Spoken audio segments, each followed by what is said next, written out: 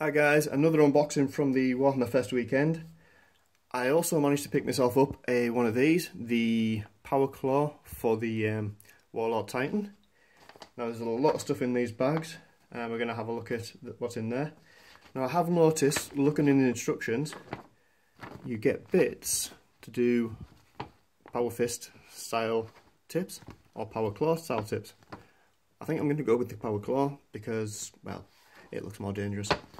So let's have a look, see what we've got in the bags. So we'll start with the big bag and the main parts.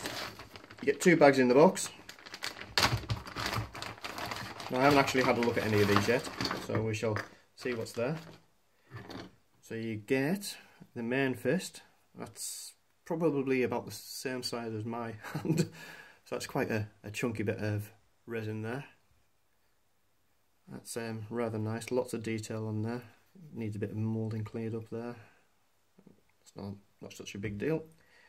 You get the section which I believe will go into the arm socket, the shoulder socket. You get one of them. No idea what that is. Oh, that could be the wrist section there. Yeah, that looks like it's that section there. You get, right way around, some bits which look like they're going to stick onto the side, and some more armour plating for on the back, and that bit which I've only got one of, which I'm guessing is actually going to be on the back of the gun somewhere. And then you get some massive claws.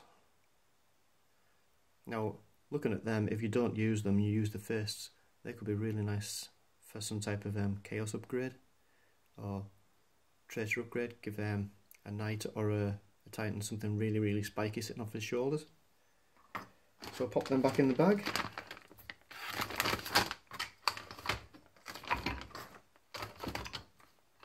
Really don't know what that bit is. I'm assuming there's going to be another one in the other bag.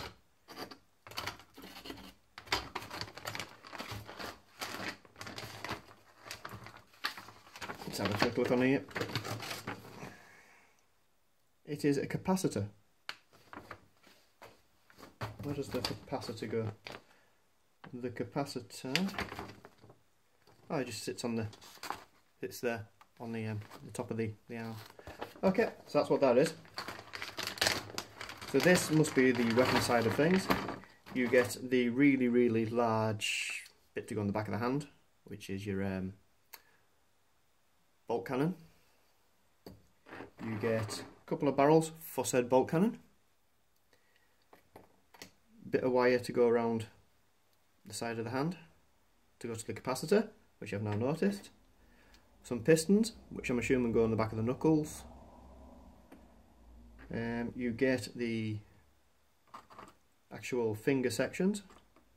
So you get lots of these bits, and you get the fingertips just in case you want to use them rather than the claws. I think I'm going to stick with the claws. So you get lots and lots of different bits to go onto the fingers. Oops. That looks like a thumb section.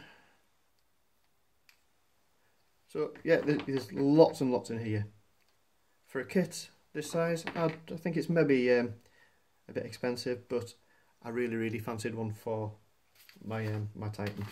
So I will hopefully get this built up over this week, and we shall see how it looks sitting on the Titan's arm. So thanks for watching, and we shall get back to you very soon with another video. Bye bye for now.